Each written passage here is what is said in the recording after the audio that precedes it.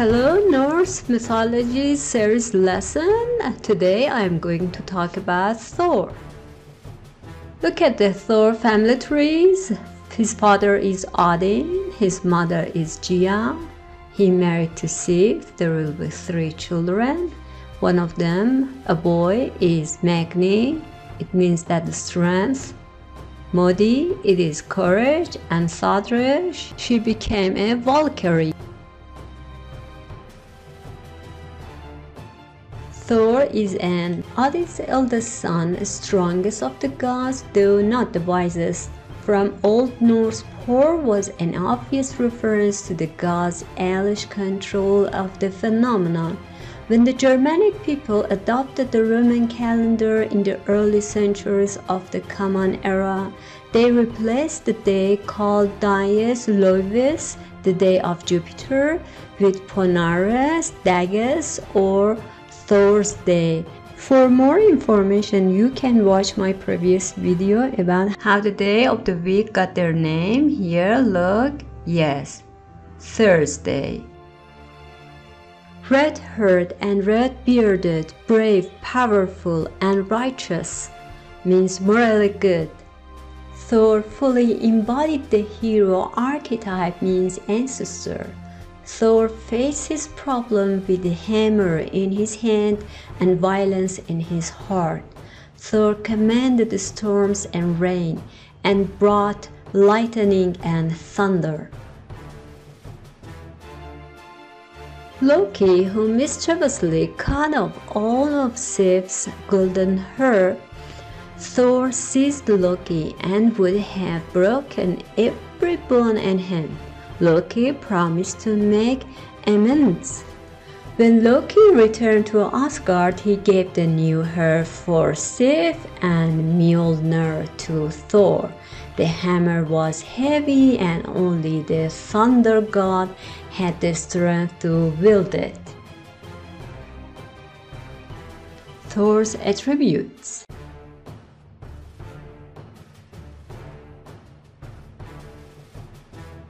Thor's attributes are 3 magical items: the hammer, Mjolnir, the belt, it is Meginjord, and his iron gloves, out of which Mjolnir is the most characteristic one, as well as disco-drawn chariot. It means that carriage with 2 wheels. Know about Thor's hammer. Mjolnir, the Thor's hammer, it is faster than the speed of sound. It holds Thor's memories. It can fly through planets. It can raise the dead. Vampires hate it. The gods carried Thor along the universe, but they also brought a source of sustenance, meant food to him. Mythology had it that Thor cooked both gods for his meals. He kept the bones intact, and the day after that he would resurrect, bring back to life the gods back to life. It was not a common thing to see that a leader rode a god to the battle, though. But Thor was not a leader. He was more likely to be a friend of everyone. He helped and defended not only his beloved but also the ordinary people in Midgard.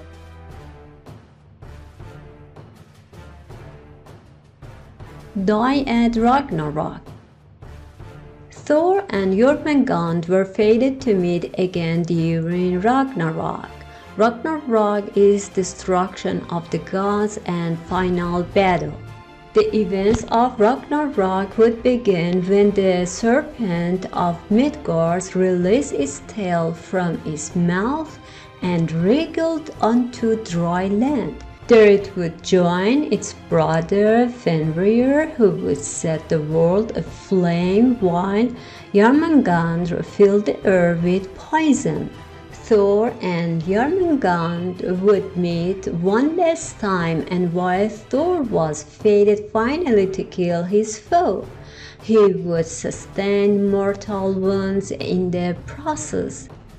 Thor would take 9 steps after felling the serpent before succumbing, means die, to the serpent's poison and dying. Thor is doomed to die at Ragnarok, at the end of the world, and twilight means when the day is ending of the gods, but falls only after killing the great serpent with his powerful hammer. It was what? Mjolnir, dying to its poison. His sons Magni and Modi survive Ragnarok along with a small number of the other gods and inherit his hammer, which they use to restore order. Surely Thor was somewhat intimidating, for he could control thunder and lightning. Anyone daring to play a trick on Thor was wishing a death wish. He was somewhat holy and untouchable as a god, yet he was also ordinary and close as a friend. His ghosts remind us of this aspect. Here are some important words pronunciation. Number 1, Mjolnir, Thor's hammer. Second one, Ragnarok, final battle, fate of the gods. The third one, attribute, as a noun, something attributed as belonging to a person, thing, group, etc. A quality, character, characteristic, or property. Succumb or succumbing, here succumbing means die. Thank you for watching.